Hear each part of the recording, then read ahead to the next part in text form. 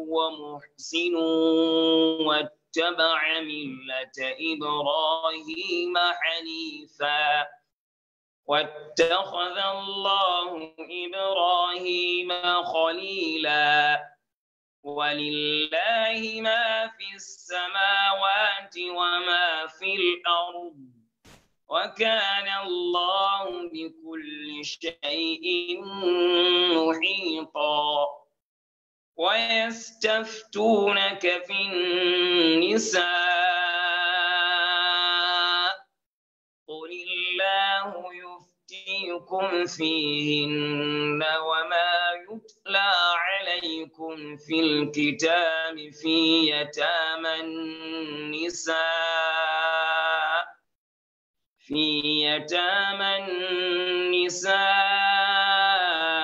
اللاتي لا تؤتونهن ما كتب لهن وترغبون أن تنكحوهن والمستضعفين من الولدان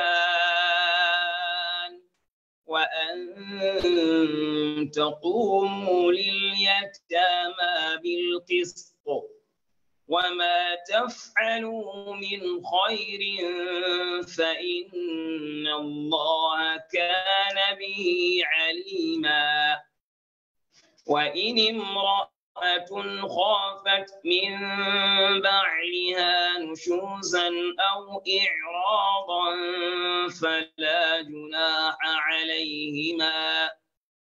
فلا جناح عليهما أن يصلحا بينهما صلحا والصلح خير وأحضرت الأنفس الشح وإن تحسنوا وتتقوا فإن الله كان بما تعملون خبيرا ولن تستطيعوا أن تعدلوا بين النساء ولو حرصتم فلا تميلوا كل الميل فتذروها كالمعلقة وإن تصلحوا وتتقوا فإن الله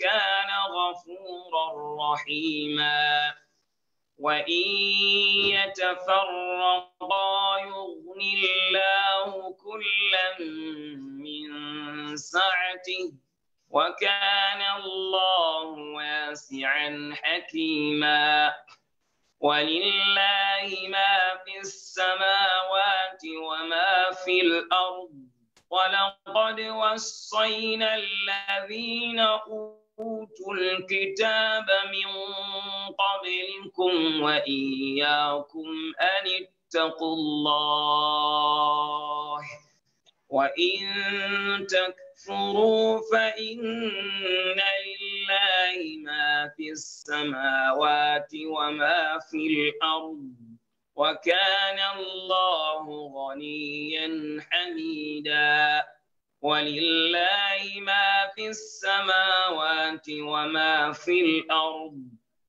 وكفى بالله وكيلا إن يشأ يذهبكم أيها الناس ويأتي بآخرين وكان الله على ذلك قديرا من كان يريد ثواب الدنيا فعند الله ثواب الدنيا والآخرة وكان الله سميعا بصيرا يا أيها الذين آمنوا كونوا قوامين بالقسط شهداء لله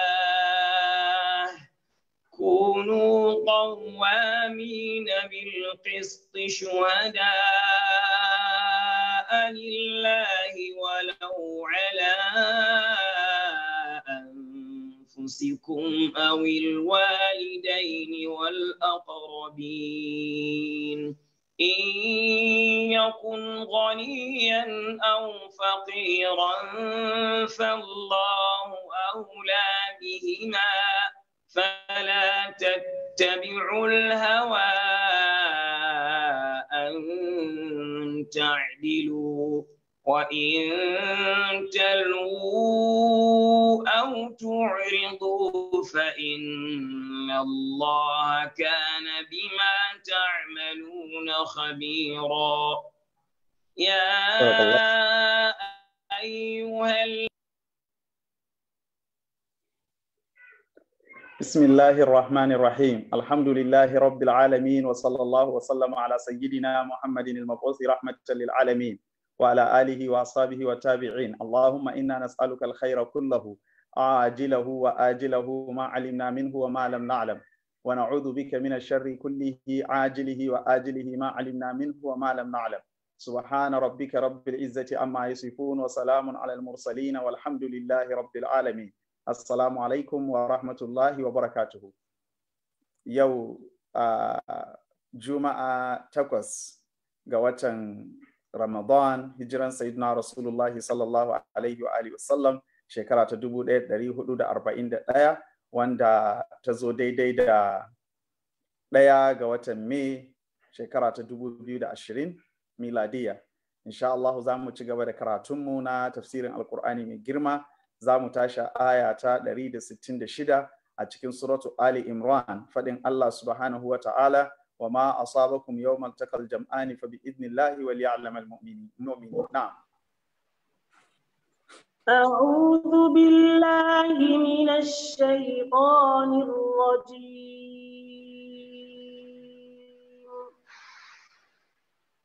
Bismillahir rahmanir rahim.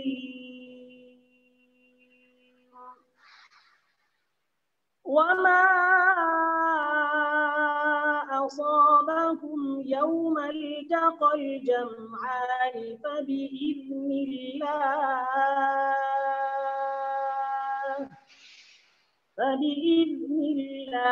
وليعلم المؤمنين. أعوذ بالله من الشيطان الرجيم. وما أصابكم يوم التقى الجمعان فبإذن الله وليعلم المؤمنين. Allah subhanahu wataala ya ce abin da ya faru da ku ranan da jama'u guda biyu, jama'an imani da jama'an kafirci suka haɗu aka yaƙi ranar Uhud, to fa bi iznillahi, da izinin Allah da sanin Allah hakan ya faru, ba wani abu da yake faruwa ba da ikon Allah ba. Wal ya'lamal mu'minin, dan kuma Allah subhanahu wataala ya tantance mu'minai a cikin ku. Allah subhanahu wataala ba zai bari al'ummar musulmi su zama kullum duk abin da suka shiga a cikin rayuwa, musamman a farkon zuwan musulunci, ya zama kullum duk inda suka shiga nasara suke yi. Dole a farkon musulunci sai an tankaɗe waɗanda suke imanin su ba na gaskiya bane. Idan aka gama tankaɗewa, to daga nan in al'ummar musulmi suka tsaya akan abin da Allah subhanahu wataala ya tsayar da su, to babu shakka ba wanda zai iya nasara a kansu, domin Allah subhanahu wataala ba yana son biyayya ne na wuyaye ba. Da a ce manzon Allah sallallahu alaihi wa sallama tun da ya zo duk inda ya shiga cikin yaƙi kawai za a ga nasara ne, duk abin da aka yi za a ga yadda ake so ake samu, to ba za a sami zukata masu biyayya ba, za a sami idanu ne masu biyayya. Sai mutane su zama sun shiga cikin musulunci don su ma a ci ganima da su, a ji daɗi da su. Allah subhanahu wataala kuma yana gaya mana inna shanu nazzil alaihim minas sama'i ayatan fa zallat a'naquhum laha khadi'in. Allah subhanahu wataala kamar yadda malamai suke cewa ba khudu'u a'naqin yake bukata ba, khudu'u qulubin yake so. Allah subhanahu wataala zukata yake so su bi, ba wuyayen mutane su zama kawai suna bi duk inda aka yi da su saboda wani abu da suka gani kamar a ce yayi, tunda wannan tsarin shi ake yayi, to bari mu bi wannan yayin.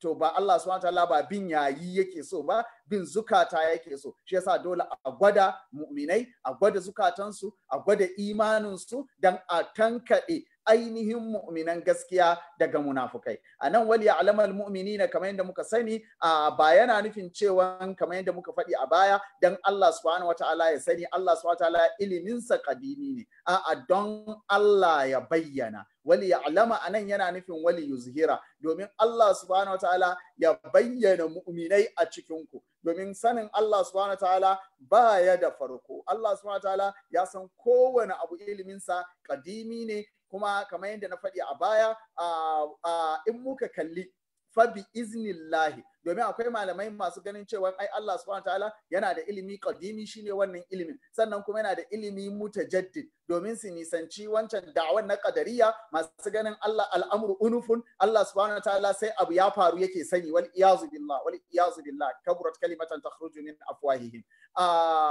To sai waɗannan su kuma wanda kusan babban malami Ibn Taymiyyah shine yake jagorantan wannan tunanin, saboda mazhabansa a cikin as-sifat da yanda yake fahimtar sifat din Allah da sauransu, sai ya raba ilimin Allah biyu. A ganin sa akwai ilimin Allah kadimi, wannan yana nan, akwai ilimin Allah kuma mai sabantuwa, shine irin wannan wali ya'lamal mu'minina, saboda ya gujewa tawili a mazhabansa na rashin tawili, sai ya ce to dan Allah ya sanin ne. To amma dai gaskiya ilimin Allah subhanahu wataala baya sabantuwa da komai, don duk abin da yake sabantuwa to yana canzawa. Shi kuma ilimin Allah subhanahu wataala ba za a sifanta shi da canzawa ba. Ta'ala Allah subhanahu wataala an dalika uluwan kabira.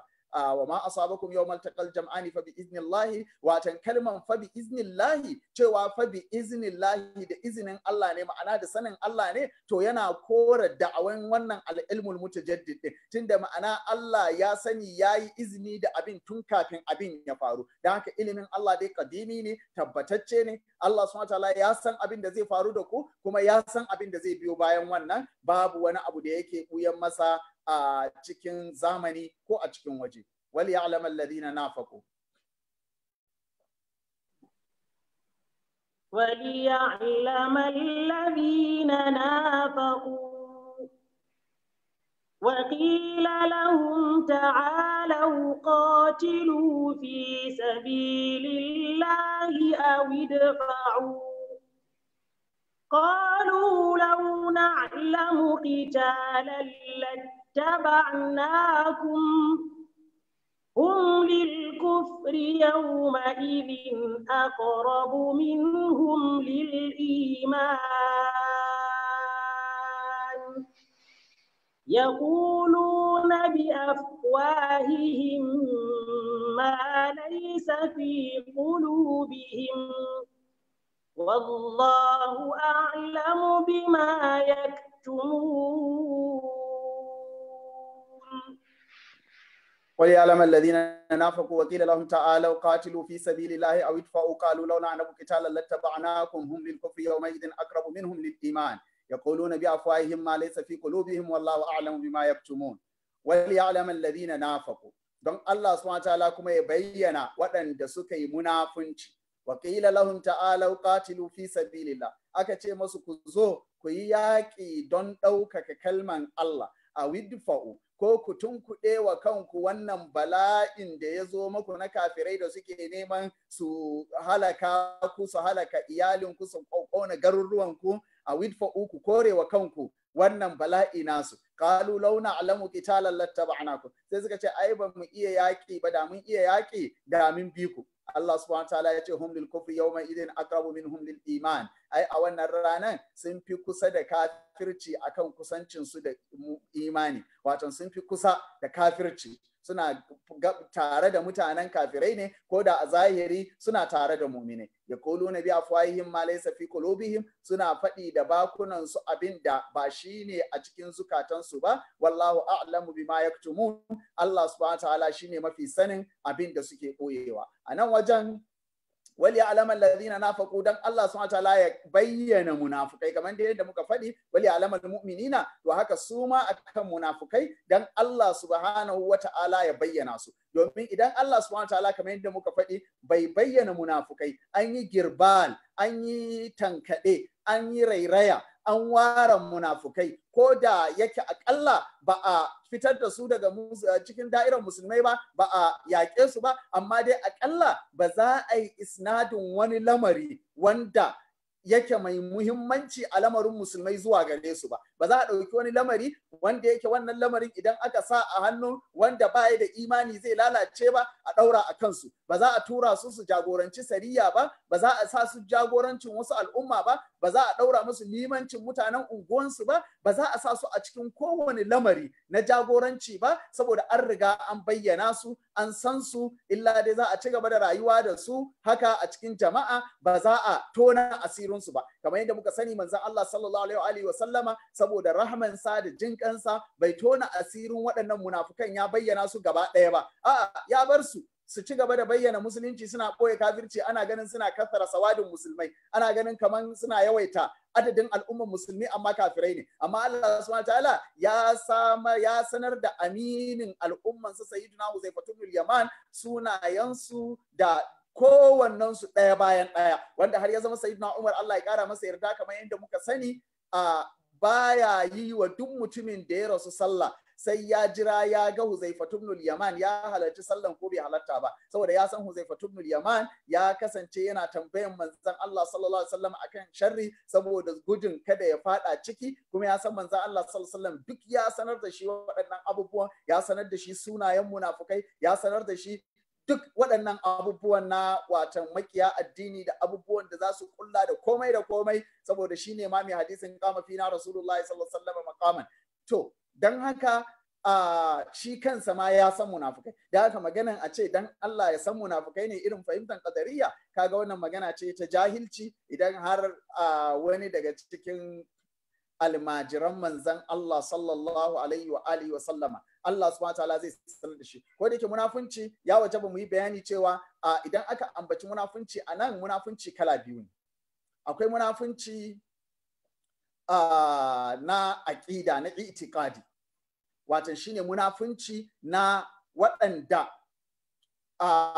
suke bayyana musulunci su ɓoye kafirci. Mutumin da yake bayyana musulunci ya ɓoye kafirci munafiki ne, munafunci na itikadi. Wannan shine munafuncin da ake nufi a cikin waɗannan ayoyin. Akwai kuma munafunci na aiki, wannan ba shi ake magana ba, domin sahabban manzon Allah sallallahu alaihi wasallam har matsayinsu Ibn Abi Mulaika ya ruwaita shahararren hadisi, laqitu akthara min 30 ko 30 min ashabin nabiy sallallahu alaihi wasallam ma minhum ahadun illa wa yakhsha an-nifaqa ala nafsihi, ma minhum ahadun yaqulu inni huwa ala imani Jibril wa Mika'il. Yace ya haɗu da sahabban manzon Allah sallallahu alaihi wa alihi wa sallama wanda sun kai 30 ko fiye da 30, amma cikin su babu wanda baya tsoron munafunci. Anan ana nufin nifaqul amal, wanda manzo Allah sallallahu alaihi wasallam yake gaya mana inna ayatul munafiqi wa ayatul munafiqi wa alamatul munafiqi thalathun ko arba'un, idza haddatha kadhaba wa idza wa'ada akhlafa wa idza tumina khana wa idza khasama fajar. Waɗannan sifofin da sauran makamantunsu, to waɗannan munafunci ne na aiki, ba su fitar da mutum daga cikin imani, ba su fitar da mutum daga cikin musulunci, illa suna cikin manya-manyan kaba'ir a cikin addinin musulunci. Allah ya ganar da mu. Wali alaman ladina nafaqu wa qila lahum ta'alu qatilu wa qila lahum ta'alu qatilu. Jabir ibn Abdullah ya ruwaita da isnadi ingantacce cewa wanda ya ce ta'alu qatilu din nan mahaifinsa Jabir ibn Abdullah shine Abdullah ibn Amr ibn Haram, shine ya rika bin su yana cewa ku zo ku dawo ku yaƙi waɗannan kafiran, ku zo ku taya mu yaƙe su. Idan ba za ku yaƙe su don ku taimaki musulunci ba, to ku zo ku yaƙe su domin aƙalla ku kare garinku, domin garinku aka kawo wa hari, garinku aka kawo wa aka shigo don yaƙa.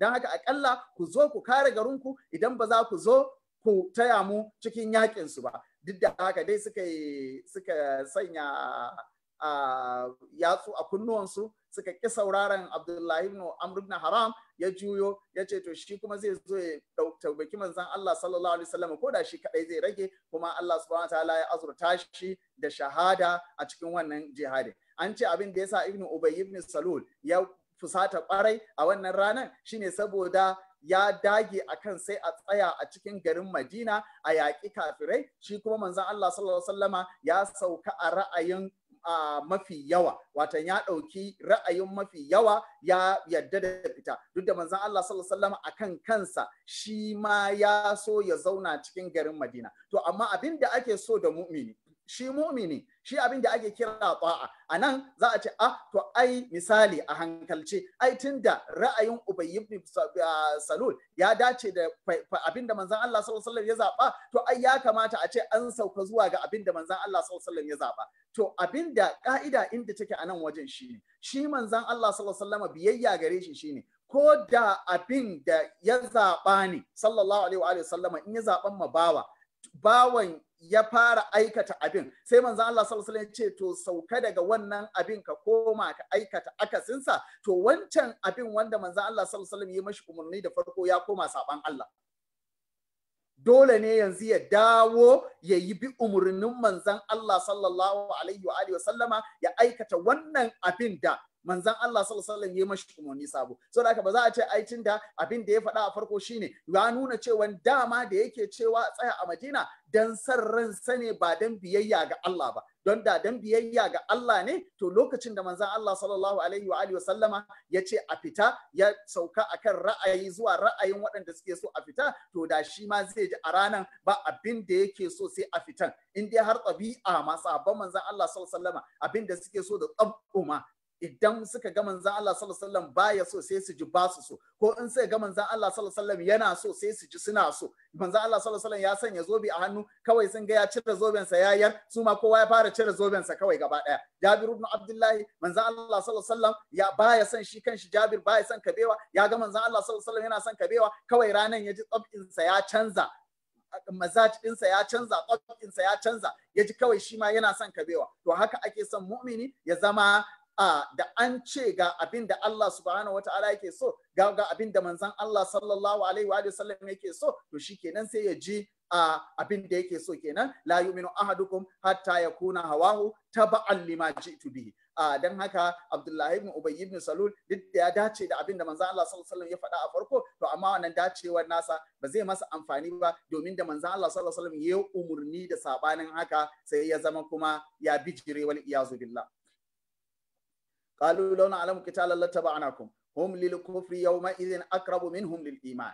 Allah subhanahu wa ta'ala ya ce a wannan yanayin nasu a zahiri ne kawai suke bayyana muku suna tare da ku, amma zukatansu na tare da kafirai, shine ma'anar hum lil kufri yawma idhin aqrabu minhum lil iman. Suna son a ce kafirai ne suka yi ci galaba a wannan yakin, bal suna wa ma kafirai tajassus, suna taya su leƙen asiri a cikin da'iran sahun musulmi. Wannan kalman suna taya su leƙen asirin nan yana da muhimmanci ƙwarai a cikin wata mas'ala ta ridda. Da yawan mutane suna mamaki irin a ce shari'ar musulunci ya shar'anta cewa idan mutum ya yi ridda a kashe shi. Abin da ya sa aka yi wannan hukuncin a shari'ar musulunci wallahu a'lam, saboda a addinin musulunci a wannan lokaci ne da addinin musulunci akwai daula biyu, daular musulunci da daular kafirci. Daular kafiran nan makiya musulmi ne, suna cikin yaƙi da musulmai. Saboda haka matukan mutum zai yi ridda daga cikin musulmai ya ci gaba da zama kuma cikin musulmai, to zai zama yana leƙen asirin musulmai ne ga waɗancan wanda suke yaƙan al'umman musulmi. Wannan dalilin aka yi wannan hukuncin, wanda kuma har yanzu hukumomin duniya masu da'awan kare haƙƙin ɗan adam da ɗaukaka shi da kare rayuwa da sauransu har yanzu ba su canza hukuncin mai leƙen asiri ga daular da take yaƙi da su akan wannan hukuncin da manzon Allah sallallahu alaihi wa sallam ya assasa ba. Kila dai kawai rashin fahimtar dalilin assasa hukuncin yasa suke inkari ga hukuncin manzon Allah sallallahu alaihi wa sallam. Yaquluna bi afwahihim ma laysa fi qulubihim, suna faɗi da bakunansu. A nan an sani faɗi ba zai yi ba dama sai da baki, to amma dai a manzan Allah subhanahu wataala ya ƙara da bakuna ɗin domin akkadawa, suna faɗi da bakunansu abin da baya cikin zukatansu. Ya ƙulu na bi afwahihim ma laysa fi qulubihim wallahu a'lamu bima yaktumun. Allah subhanahu wataala shine mafi sanin abin da suke ɓoyewa. A nan kamar yadda muka yi bayani jiya ko shekaran jiya dai a karatu a baya, idan ɗan adam ya zama abin da ke zuciyansa ya saba da abin da ke harshensa, to yana cikin tawattur kullum a cikin rayuwarsa, yana cikin watan shi yasa zaka ji Allah subhanahu wataala yana sifanta munafikai da muzabzabina baina zalika la ilaha ula wa la ilaha ula, suna cikin zabzaba kullum, suna cikin tsoro, suna cikin firgici, suna cikin duka Allah subhanahu wataala ya sifanta su da waɗannan sifofin saboda mene? Saboda ba su da tawazun na zati na shakhsiyar su, wato ransu kullum suna kokari su ga abin da suke faɗa din nan kar wani su yi sukutan baki, su faɗa abin da zai bayyana abin da yake cikin zukatansu. Don haka kullum suna cikin jin tsoro, saɓanin mutumin da yake da imani ya zama da bakinsa da zuciyansa suna da zumunci, suna da alaƙa mai ƙarfi tsakaninsu. Allazina qalu li ikhwanihim الذين قالوا لإخوانهم وقعدوا لو أطاعونا ما قتلوا قل فادرءوا عن أنفسكم الموت إن كنتم صادقين. الذين قالوا لإخوانهم وقعدوا لو أطاعونا ما قتلوا قل فادرءوا عن أنفسكم الموت إن كنتم صادقين.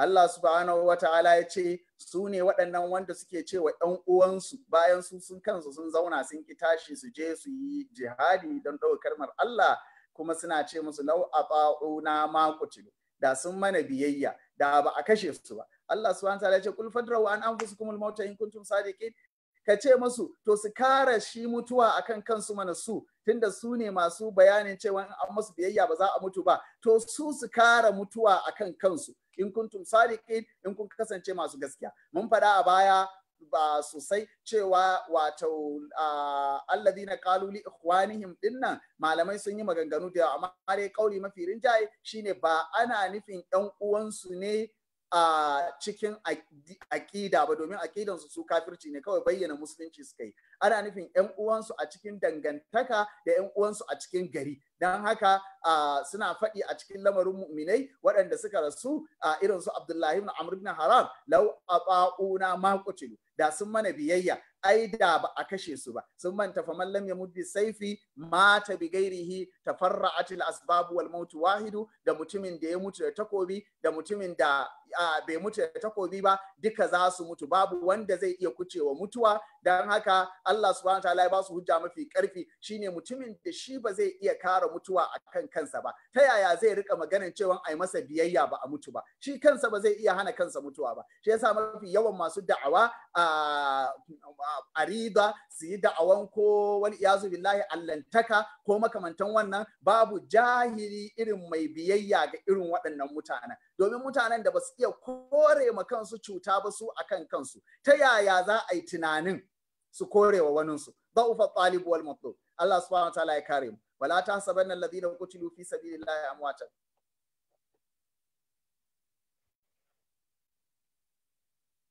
Na'am. الذين قتلوا في سبيل الله أمواتا بل أحياء عند ربهم يرزقون. ولا تحسبن الذين قتلوا في سبيل الله أمواتا بل أحياء عند ربهم يرزقون. الله سبحانه وتعالى يقول kada ka taɓa ɗauka waɗanda aka shahadantar da su a hanyar Allah, hanyar ɗaukar kalmar Allah, kada ka taɓa ɗaukan su cewan su matattu. Bal ahya'ud inda rabbihim, a'a suna nan rayayyu a wajen Ubangijinsu, yurzaquna, ana azurta su. A nan wajen Allah subhanahu wa ta'ala ya yi hani mai ƙarfi na a kira shahidai da suna matattu, domin ko da yake a zahiri rayuwansu ta ya ƙare a zahiri, an shahadantar da su, to amma a wajen Allah subhanahu wa ta'ala, a wajen Allah wanda yake kuma wajensa shine hakika, rayuwansu tana nan tana ci gaba da ittisali, ba abin da suka rasa. Da dama dai abin da mutum yake wa kewa a rayuwar duniya abubuwa ne kaman haka guda biyu, ko dai wani arziki wanda yake da shi yake tsoron rasa shi, wannan arzikin ya hada da abin duniya da jin daɗin duniya da makamanta wannan, ko a'a a ƙarƙashin arzikin nan har yanzu wani wanda yake tare da shi yake tsoron rabuwa da shi, yana da wani mazumunci yana tare da shi yana tsoron rabuwa da shi, ko a'a rashin sanin in ya mutu ne zai je ya tarar. To za mu ga cewa Allah subhanahu wa ta'ala ya cire masu duka wannan damuwa a cikin ayoyin nan masu zuwa. Wala tasabanna alladhina qutilu fi sabilillahi amwatan bal ahya'un inda rabbihim yurzaqun farihina bima atahumullahu min fadlihi wa yastabshiruna billadhina lam yalhaqu bihim min khalfihim alla khawfun alaihim wala hum yahzanun. Wato rayuwarsu dai da farko tana nan tana ci gaba tana ittisali bata tsaya ba, shi yasa manzon Allah sallallahu alaihi wa alihi wa sallama su shuhada'in Uhud hadisin Bukhari wanda duka muka sani yace idfanuhum fi dima'ihim, yace a rufe su kada a yi musu wanka, wanda yake mun sani kusan ijma'in malamai cewan shahidin yaƙi ba za a yi masa wanka ba, bal mafi yawa sun tafi ma ba za a yi masu sallah ba. A ka'idojin rayuwar duniya ‘ya'yansu za su gaje su, iyalinsu za su idda da sauran waɗannan wannan duniya ne, amma abubuwan haƙoƙin Allah a ciki to waɗannan ba za a yi masu ba, saboda a wajen Allah har yanzu suna nan suna cikin rayuwa, illa rayuwa ce wacce tafi rayuwan da muke ciki, domin shi ɗan adam matsalansa shine abin da yake riska ne kaɗai yake zato haƙiƙa. Allah ya saka wa al-Imam al-Ghazali da alkhairi, yana cewa ai idon nan dan adam ba zai iya da'awan cewa abin da yake riska shine gaskiya ba, domin idan har idonka ba za ta iya tabbatar maka ba, za ta iya gaya maka gaskiya ba, za ta yaudare ka, kana kallo gashi a yanzu kana kallon ƙasa kana kallon inuwanka, amma bayan ɗan lokaci sai kaga inuwan ya ƙara tsawo kuma baka san yaushe ya ƙara tsawon ba. To matukan idon da ba za ta iya gaya maka wannan ba, to ba za ka iya tabbatar da cewa wannan idon tana ganin gaskiyan, tana ba da labarin gaskiyan komai ba. Ma'ana dai wannan a zahirin na ɗan adam da muke gani, wannan jikin nasa, wannan rayuwar nasa baya nufin cewa shine ƙarshen rayuwa. Shi yasa akwai abubuwa da yawa a bayan wannan rayuwa wanda yake dan adam baya iya riskansu, kuma suna nan suna cikin faruwa, suna cikin samuwa. Yanzu ko waɗannan abubuwan da ake fama da su na microbes da yanzu suka zama sun gajiyar da dan adam, bayan ya gama zaton cewan hatta idza akhadhat al-ardu zukhrufaha wa zayyanat wa dhanna ahluha annahum qadiruna 'alayha, bayan ya gama zaton cewa duniyar ma gaba ɗaya yana da saitsara a kanta, yana tunanin cewa duniyar ma ita kanta wannan duniyar da muke kai zai iya ɗauke ta ya canza mata hanya, ya canza mata majira, zai iya duk abin da yake zato zai tashi ya je wasu taurari ya rayu idan duniyar ta ishe shi. Amma Allah subhanahu wata'ala zai yi cloning na ɗan adam, ya sami wani ɗan adam daga shi, zai mai da namiji mace da sauran duk dai wasu abubuwa da ya sanya wa ɗan adam gurur cewa ya kai ƙurewa cikin iko akan wannan duniyar da saninta. Sai gashi yanzu ya tabbata masa ba wai sauran universe, ba sauran awalim na Allah subhanahu wa ta'ala ba, ita kanta wannan duniyar da wasu ƙwayoyin halitta wanda suka fi ƙarfin ɗan adam za su iya ƙarar da duk abin da yake takama da shi na civilization da technology da komai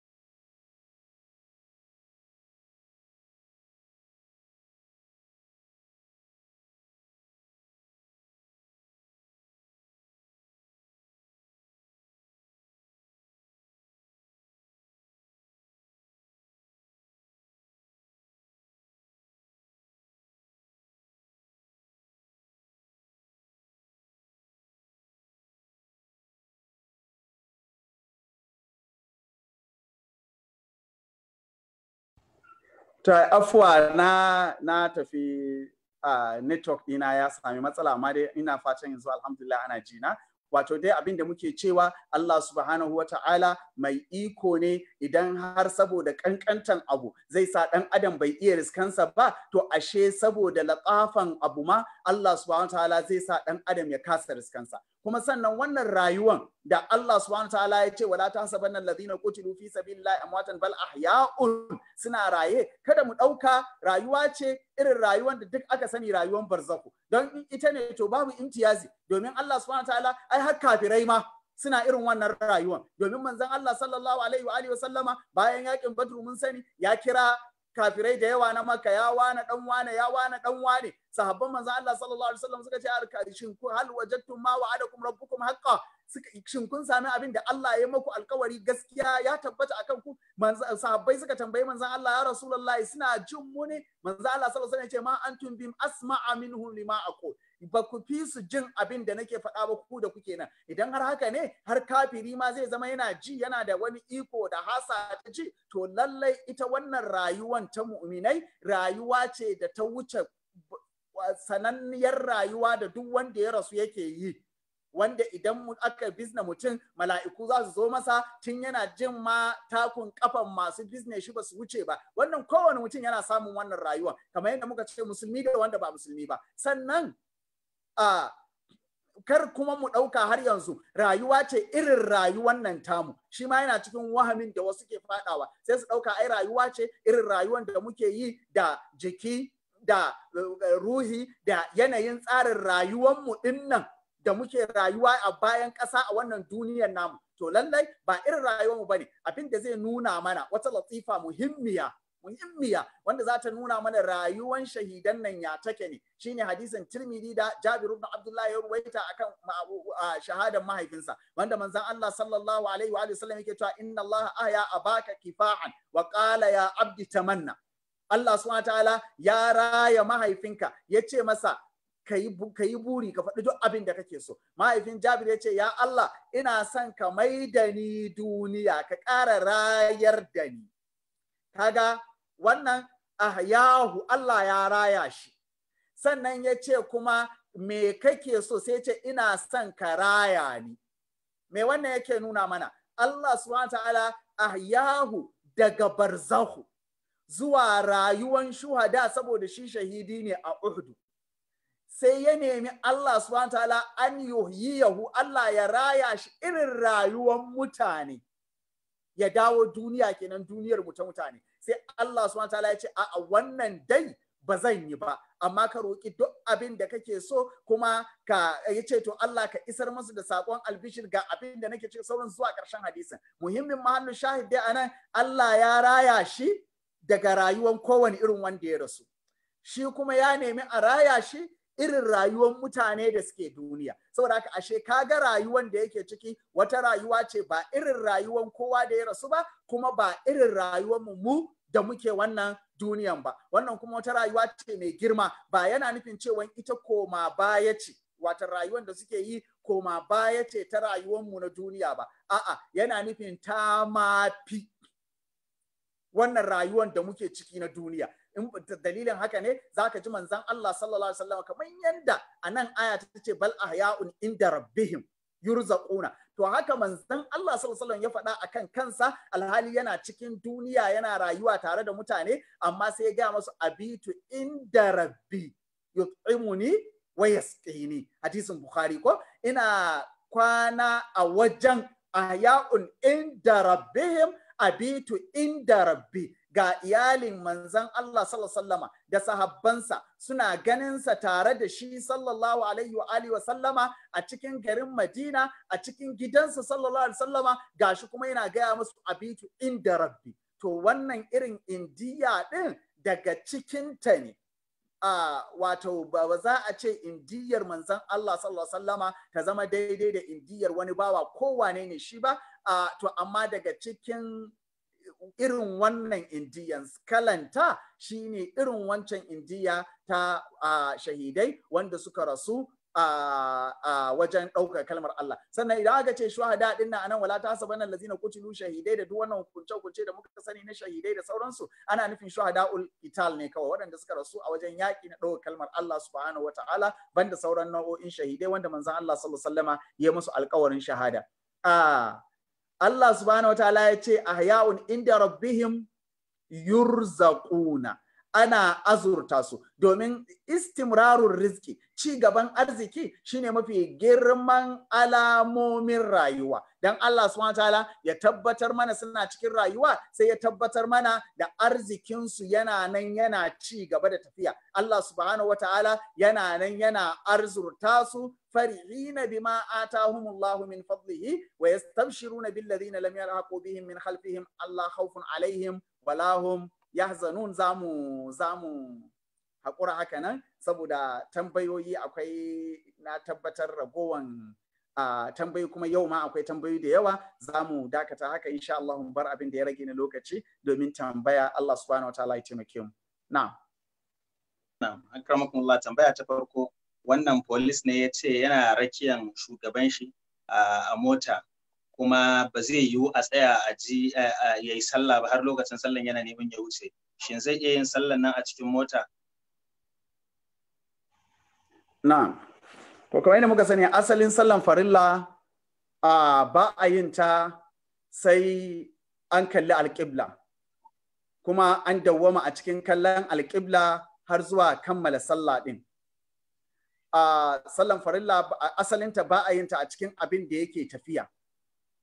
To amma malamai a nan abin da suka ce shine, idan mutum ya sami kansa a yanayin da ba zai iya, yana tsoron fitar lokaci, kuma baya da halin da zai sauka ƙasa ya yi sallah a kan ƙasa ko a wajen da zai zama yana da istikrari, to suka ce zai iya ya yi sallah saboda girmama lokaci.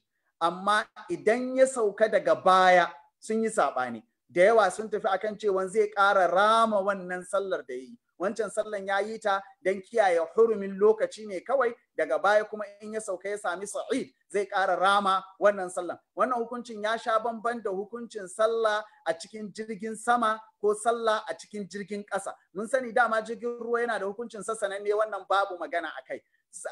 Kaga jirgin sama da jirgin ƙasa abin da yasa suka bambanta saboda su mutum zai iya tashi ya tafiya ya kai ya kawo a ciki, zai iya watan ruku'u da sujada da tsayuwa da komai a cikin wannan sallar.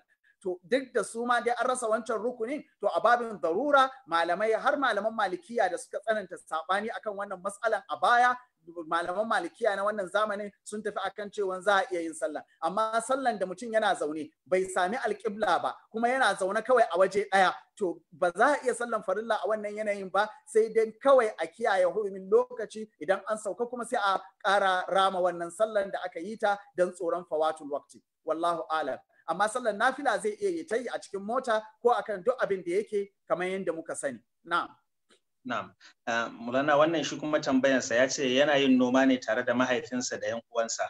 Duk lokacin da kaka ta yi, idan aka girbe wannan noman, sai mahaifin ya sayar da kayan, sai ya bai wa ɗaya daga cikin 'ya'yan nasa ya je ya fara kasuwanci. To wannan mai yin kasuwanci din, duk lokacin da za a sake noma, zai kawo wani abu daga cikin abin da ya fara samu a ƙara a cikin abin da ake nomawa. Ana sayan fili haka har abin ya faɗaɗa. To idan mahaifin nan ya rasu, shin wannan abin nan da aka saya na fili za a sa shi a cikin magada ne ko yaya za a yi? To irin wannan tambayan ba tambayan da ya kamata amsa ta da fatawa a haka bane, bai dace ba. Wannan tambaya ce wanda ta shafi maslahan mutane, tambaya ce da alƙali ya kamata a je a samu. Dukkan atraf su yi magana, su faɗi abin da suka sani, a bincika, a tabbatar shin wancan dukiyan an bashi ne mallakan kansa lokacin da aka bashi, ko kuwa a dukiyan mahaifinsa ya sa shi ne a ciki domin ya juya wa mahaifin, ko duk dai abubuwan da mulabasa ɗin da suke ciki, sannan alƙali ya yanke hukunci akan mas'alar. Don haka ba mas'ala ce da kawai za mu ba da amsa a kai kuma ya iya yuyuwa ya je ya zama dalilin saɓani tsakanin mazumunta ba. Na'am, sai tambaya ta alƙali idan na'am. yana tambaya akan hukuncin buga lido a waya, wato game na waya. To kamar yadda muka faɗi a baya an yi wannan tambayar, na ɗan fara bayani ba isasshen lokaci. Wato shi dai irin waɗannan abubuwan yawancinsu malamai suna ɗaukan su a matsayin lahu kawai. To shi kuma lahu ba sifa ne na mutum cikakke ba. Ko da yake wasu malamai suna cewa ba su da hukunci, suna da hukunci ne gwargwadon abin da suka haifar. Idan suka haifar da shagala daga zikirin Allah, shagala daga sallah, shagala daga farillai, to sun zama haramtattu. Idan mutum ya yi su ne kawai don ya ƙara tashizin ƙwaƙwalwansa ta ƙara samun wani baiwa na zaka da wani fahimta, kuma na ɗan wani lokaci ƙarami don ya ci gaba da kuma abin da yake ciki na ibada da karatu da sauransu, to wannan babu laifi, ba za a ɗauke shi a matsayin haramtacce ba. Wallahu alam. Watan dai suna ganin shi kaman abu ne wanda ba ya da hukunci akan kansa, hukuncinsa yana bibiyan yanayin da ya sami kansa ne. Na'am. Shi kuma wannan tambayan yana tambaya ne, ya ce mahaifinsa ne yana cin kuɗin haram, yana damfara, duka dai mafi yawan arzikinsa ba na halas ba ne, sai kuma Allah ya masa rasuwa, ya za a yi da kuɗin nasa? Na'am. To, idan mutum ya zama dukiyansa ga yanan shi da kansa ya ce ta hanyar damfara, watan shi ka'ida a nan kamar yadda muka sani, shi mai gado ba ruwansa da dukiyan mahaifinsa, sai dai idan dukiyan ya tabbata, watan abin da nake nufi da ba ruwansa, in ya gada shi halal ne gare shi, kamar mutumin da aka baiwa kyauta ne, sai dai idan ya tabbata wannan wanda ya kyautar ko wannan wanda aka gada din, kamar yadda ya faɗa a nan, daga dukiyan haram ne tsantsa ya haɗa wannan kuɗin da ake gado, to bai halatta a yi gadonsa ko a karɓi kyautansa daga cikin irin wannan kuɗaɗen ba. Ya waje ba a yi ijtihadi ga matukan ƙoƙari a nemo masu wannan kuɗin, a biya su kuɗinsu, a biya su haƙoƙinsu. Abin da ya rage shine abin da za a gada. Amma idan ya zama a'a yana da wasu harkokinsa na kasuwanci, yana wasu businesses, sannan kuma a gefe ɗaya akwai kuɗaɗe na haram, to idan za a iya bambance kuɗin haram da halal ɗin, to babu laifi, ya wajaba a yi ƙoƙari matukan iyawa a bambanta. Amma idan ba za a iya bambantawa ba, babu komai, wannan kuɗin zai zama haƙƙin magada, kuma za a raba wa magada, ya zama halal a gare su. Wallahu a'lam.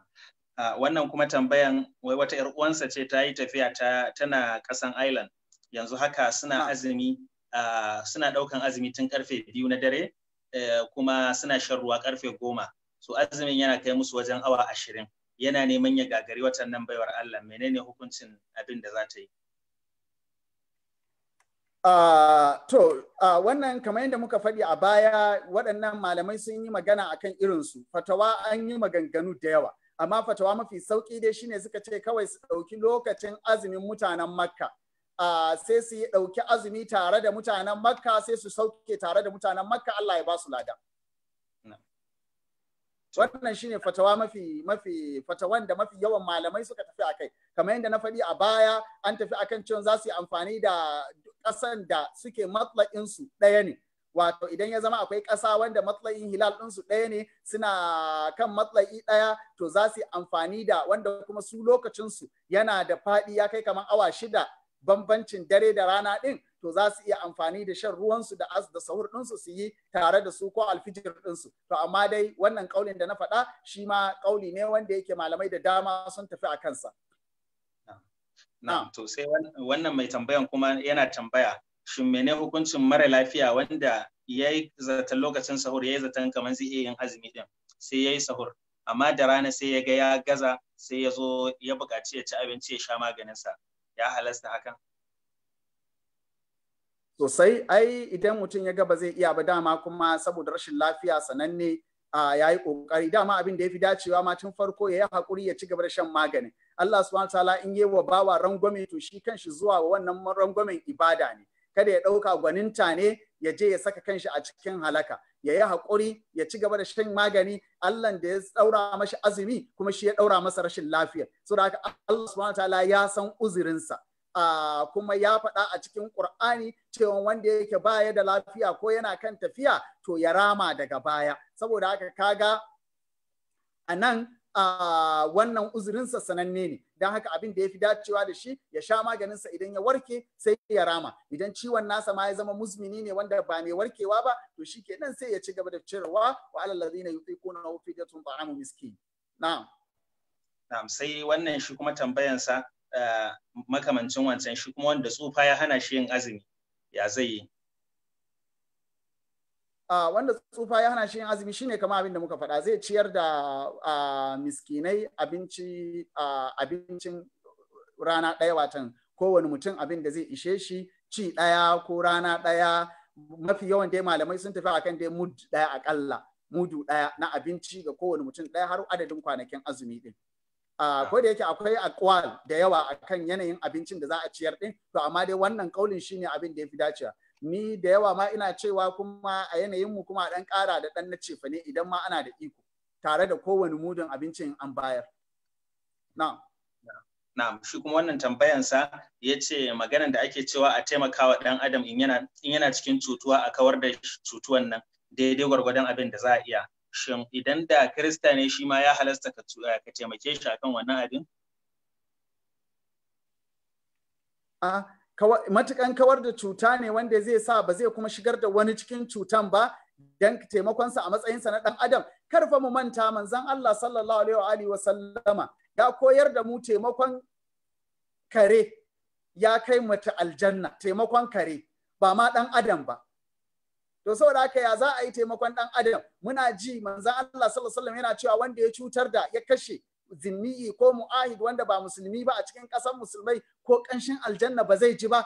Saboda haka ai maganan taimako ya wajaba ka taimaki kowa da kowa don Allah, wannan wajibi ne. Sai dai idan taimakon zai kai zuwa ga ƙarfafan wata ƙiyayya ga addini, wannan kuma wata matsala ce daban. Kamar wani mai cutar da addini ka taimake shi akan cutar da addinin da yake yi, wannan wani abu daban. Amma a matsayinsa na ɗan adam, a matsayinsa na mutum, a matsayinsa na halittan Allah ma gaba ɗaya waje baka taimake shi balle ɗan adam.